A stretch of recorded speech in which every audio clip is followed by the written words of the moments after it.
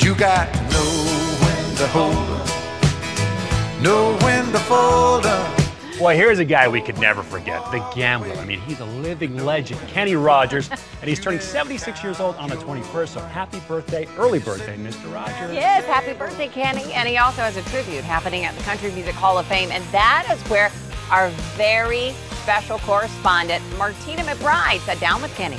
I hear that you still do 100 dates a year. I do.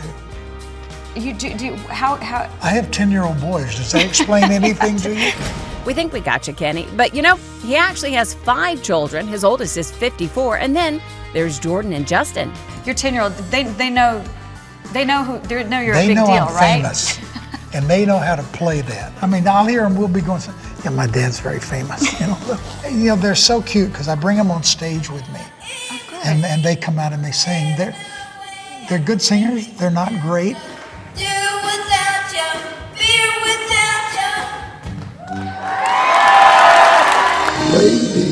Maybe the boys should learn some of Kenny's classics. So many years I thought. Of course, Kenny is still making new hits.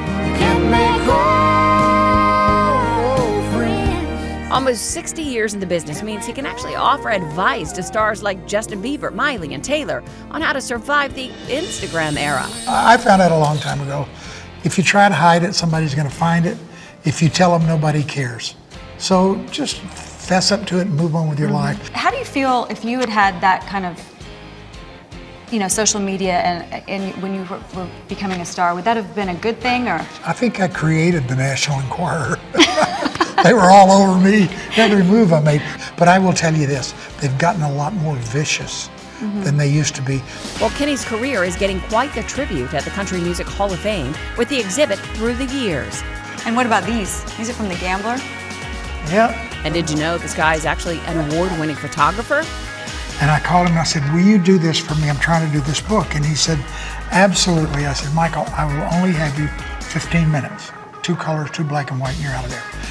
And he came over and he brought Bubbles, his chimpanzee, and he stayed 8 hours because he wanted to talk. He didn't have anyone he could chit-chat with. And of course, it looks back at Kenny's many duets. That's the dress Dolly Parton wore.